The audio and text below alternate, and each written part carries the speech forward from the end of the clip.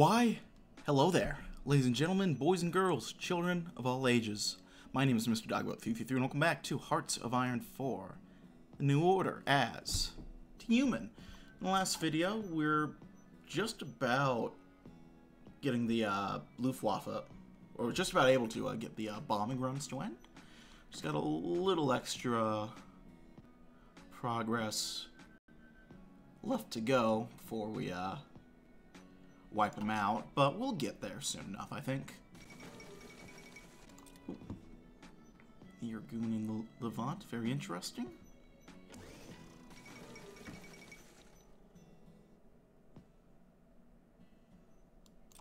And they have cores on all of this. Also interesting. We'll see how well it goes for them.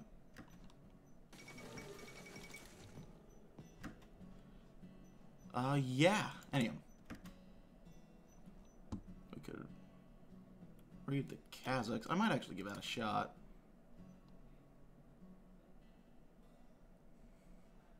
Get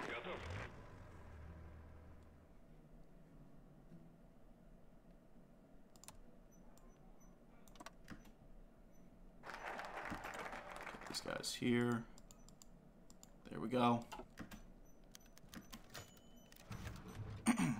Tsar Kaganovic was frustrated. The German bombing schedule, which had remained relatively consistent for years, had changed. It was not a large change. In truth, things would not be too difficult to adjust and continue on the course they had been up to at this point. However, on his desk sat a proposal put forward by Mikhail to adjust the urban defenses in order to make up for the change. On the one hand, simply continuing construction of bunkers would make any changes in the schedule moot. On the other hand, adapting a new schedule for defense of above-ground infrastructure would be better in the short term for the people and morale in general. No matter what option was chosen, it would be a huge investment.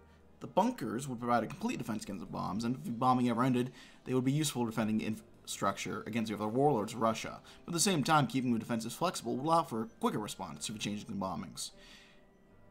Indeed, both ideas had their promises, but only one could be followed. In the end, which one was it? It doesn't look like it matters that much. I'll take the political power. There. And the clock is broken. Well, with the end of effective aerial bombardment of our nation, we're free to rebuild the People's Republic. Our survival programs are no longer needed and shall be discarded. An uncharacteristic silence has overtaken the lands of the former People's Republic. Distant thumps and booms are no longer commonplace. The air raid sirens have not screamed their eerie warning calls for weeks. An aerial plane has been spotted in the sky for some time. The air bombing campaigns that have terrorized Russia for so long have finally come to an end. Now that the bombs have been stopped, we must make up for lost time. There are many problems that will need to be addressed, the most pressing which being the rebuilding of a nation. After all, the revolution cannot even hope to continue until we are truly back on our feet. Okay, so we have army stuff.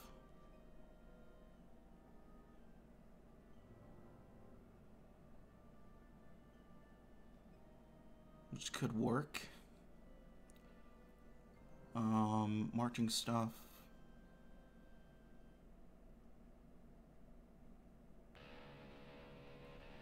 And rebuilding a nation.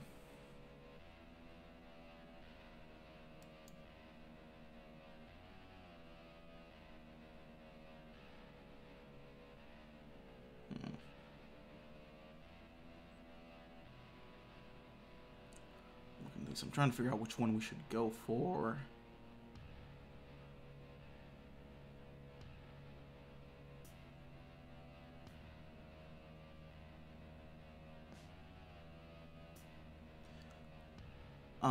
I think I want to start working on knocking down poverty. So let's start on rebuilding a nation to start things off on.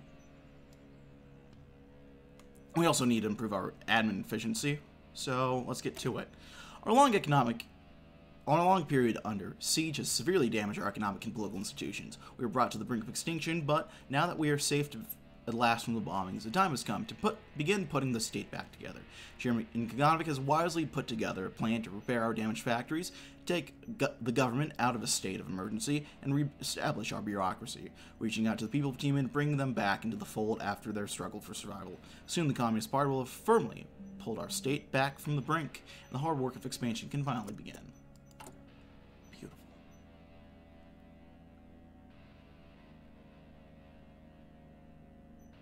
So it looks like we have 270 days to do as much as we can on these, and then the Smuda will pop up.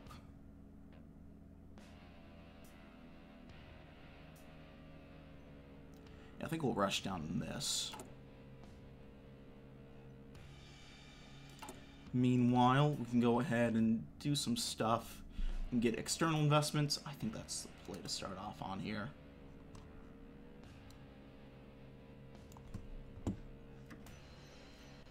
Prepare for a raid. Just like you guys can prepare for today's sponsor, Raid Shadow Legends. No. This video is not sponsored by Raid. That would be very funny if it was, though, I gotta say.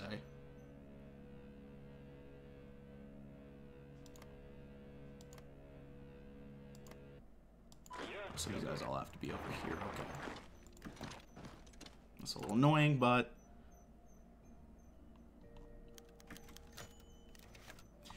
Yelena Karbisheva sat down at her kitchen table to fold a newspaper. She thought about how to schedule her day. She would have to stop by the grocery to pick up some food, do her laundry, and prepare for the taxman coming by tomorrow. She was pretty sure she had enough saved, but never to double check to make sure. She was thinking about all these things as she opened up her morning paper to the front page, only to see her father's face plastered all over it. Below it, she read the words, "Death of a Black Marshal. Russia rejoices." All at once, dozens of emotions bombarded her. Rage at her father for banning everything to leave for Omsk. Pain at what her father had become. Sorrow for not having seen her father before he died. A rush of memories flooded her head as her emotions overtook her. From last time she had seen him in Tyumen before he'd left to head south, to earlier when he just returned from the Great Patriotic War, a broken man, to those long nights she had spent in her younger years worrying for her father as he fought abroad. She tried to calm herself as she had thought back all the way to before the war, before either war. It had been the summertime, and she couldn't have been more than 12 years old. Tatiana had been 4, and Alexei was still a baby. It had been a warm summer, and they had left to enjoy a picnic in the countryside. She remembered her mother laughing as Alexei fussed with his food. Even her father had been smiling. It was the last time they had been happy together as a family.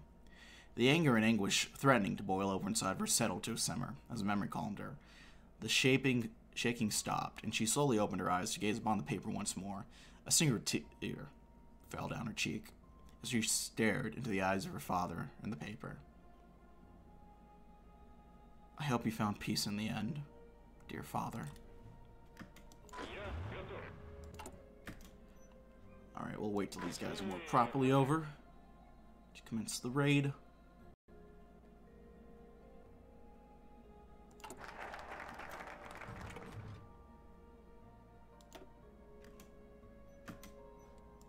Let's go, we get a new focus. So work on rebuilding the communes. The destruction of the WSPR's infrastructure for the war will require the tireless effort of the entire population. Rapid industrialization in the style of Joseph Stalin's plans would certainly improve the situation on that front, but our small slice of the USSR might not be ready for such sweeping changes. Agricultural reform and support for civilians are necessary to ensure that further development does not backfire and immiserate the population. Newer, bigger collective farms, widespread distribution of agricultural machinery, massive housing construction drives. The Communist Party will meet all the people's demands and more, and the benefits to industry down the line will be fruitful indeed.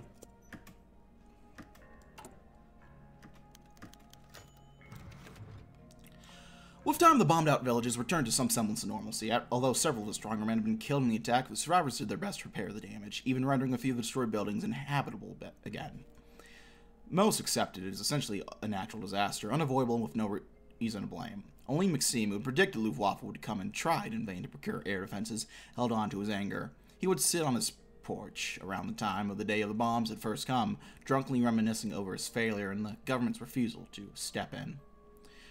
When the government sent repair workers came out of the blue, and after so much time without any acknowledgement of the village's plight, the initial reaction was of confusion, relief, and offense. Months of party's negligence had inexplicably given way to a very belated offer of necessary aid. The workers were courteous enough, and most of the villagers appreciated their work ethic. Even as the village rapidly returned to its former self, Maxime took their presence rather differently. "You betrayed us!" he shouted whenever they came by. "You left us to die. And now you expect us to be grateful? We could have fixed up by ourselves, but you had to take even that dignity from us." Few were quite as resentful as he was, but nobody could deny that he had a point. The fact was that the party had failed the people it was meant to safeguard, and it would take more than this to heal the scars left in the community. There's a long and challenging road to forgiveness.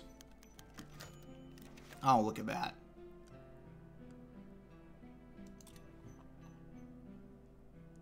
Good on you, Kazakhstan.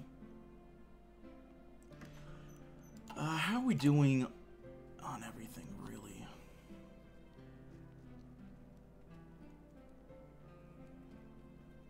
Everything's coming along pretty well. We'll probably work on tools coming up, I think. Or expertise, rather.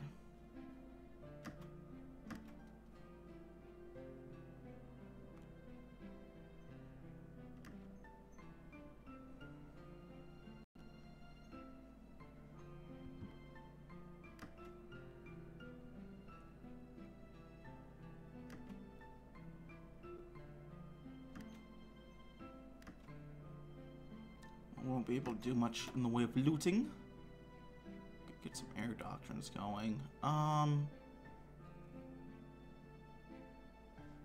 superiority.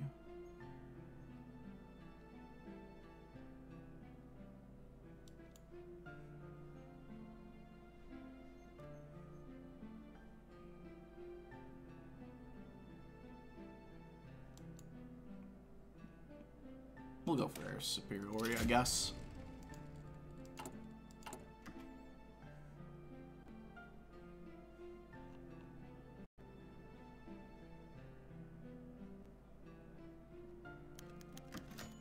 An ultimatum. Yeah, no.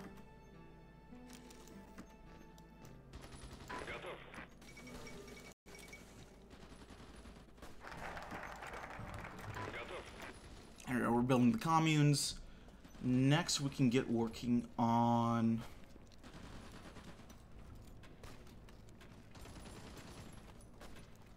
Let's doing forced farming, go down land redistribution. Let's finish this off the bat. Burgeoning industrial development causes a corresponding increase in the population, which in turn requires significantly more food. This is straightforward, but there is one problem. West Siberia is far from being Russia's breadbasket. Agricultural production has never been this region's specialty, but it's hard to imagine a future path for the Republic if it does not increase significantly. We need to make every inch of land we possess. Grain quotas will go up. Leaving one's fields idle would be prohibited. The peasantry may protest, but they will be compensated appropriately in the end. The task of feeding the country is one of the most noble ones out there. Hang tight, men. Let's get industrial expertise going.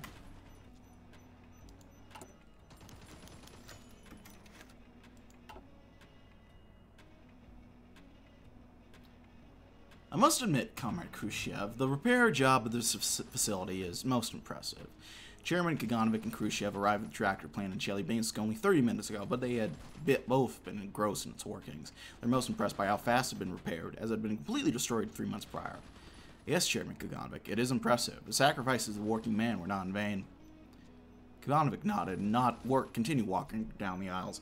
Below them, men on assembly lines did their part of the well-oiled industrial machinery, barely even noticing the men a dozen or so feet above them.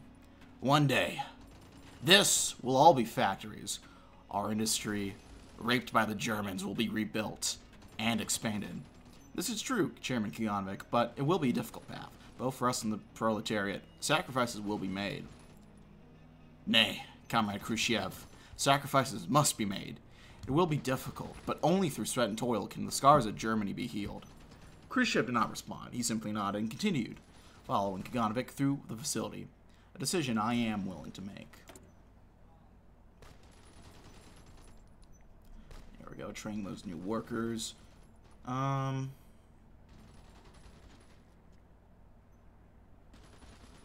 go ahead and focus on research. Get that boost for research labs. And we are now officially... Oh, good job, UK. Now we are officially working on decreasing our poverty. Let's Going very nicely, I gotta say. Hello, guys. Don't use against me to go. Uh-oh. No, we probably should have just yielded. Garrison slaughtered. Fuck. That's not very cool. Let's do some land redistribution to make up for it. There are a number of peasants willing to contribute to our nascent agricultural development, but they are unable to without any land to work. The uneven distribution of rural land hampers our goals and leads to great suffering among the landless peasantry. As with many social problems, this responsibility falls to the Communist Party to rectify. Collective farming, a policy of Stalin's segments of the Bolshevik opposition shot down by Bukharin's government, is a key to overcoming our ills. The state will manage farms worked on by all the peasants in an area, allowing for modernization and efficient administration on a vast scale. The landless peasants will know justice, and more food will flow to the cities than ever before.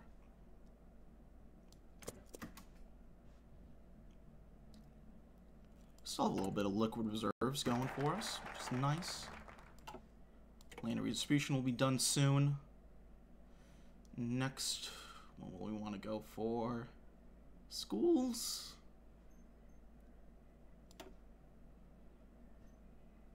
Yeah, let's go for schools next. Next, let's go communal loyalty. The state can direct the creative powers of its citizens to do stunning feats, however cannot do everything. With the government's attention focused on heavy industry and collective agricultural, it will be unable to meet every concern of the communes. In such times, the people must take matters into their own hands. Propaganda encouraging self-sufficiency and cooperation between citizens is the first step towards molding a spirit of revolutionary sacrifice. People should be taught that every contribution towards the collective well-being, whether it be building wells, teaching their compatriots literacy, organizing work, or any number of other tasks. A social state cannot work together until the people learn to work together in all ways. That works. I think, well,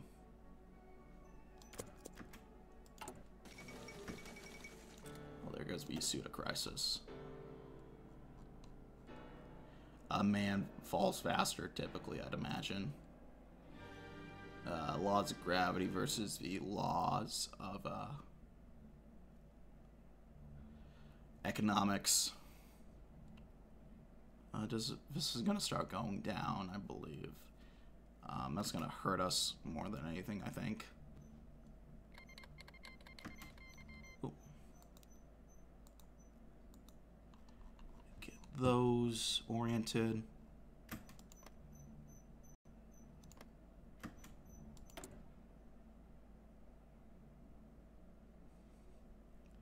Okay, there's just a collapse in authority in Madagascar.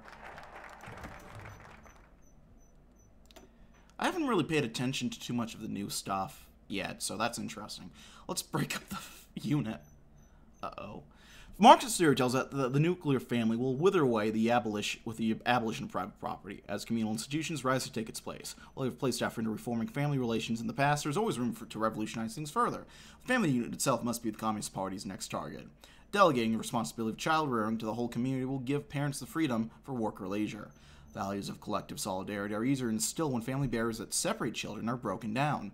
With the size and resources of our military, it may be a good idea to give it some role in these new creches.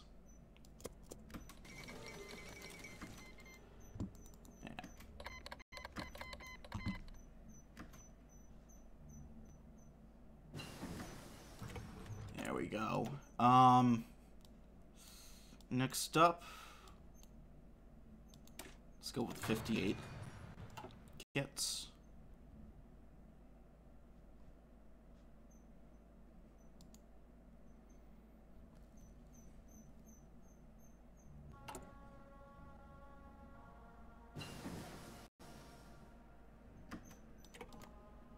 And then, do I want to work on some infrastructure? Got mostly okay infrastructure. Kurgan could use some help.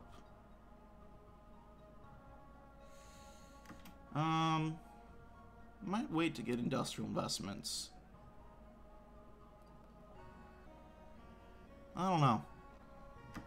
Let's get the new research slot filled out.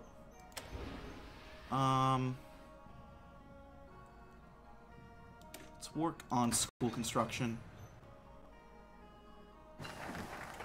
Vacuum tube computing done. Let's get transistor computing after that. And let's work on repopulation programs. History has not been kind to the Russians. War and want have left a great hole in the demographic structure where millions and millions of people should be. When prospects were so dire, who could not blame the suffering women of a nation for not wanting to bring children to such a world? Now that things are better, we have run into a different problem. There's simply not enough people for our future economic goals. We are first and foremost a party of labor, and there's no nobler labor than motherhood. Subsidies for mothers and single mothers and families awarded to those mother heroines who bravely raise 10 or more children. And controls on abortion will bring us back to where we need to be in terms of population.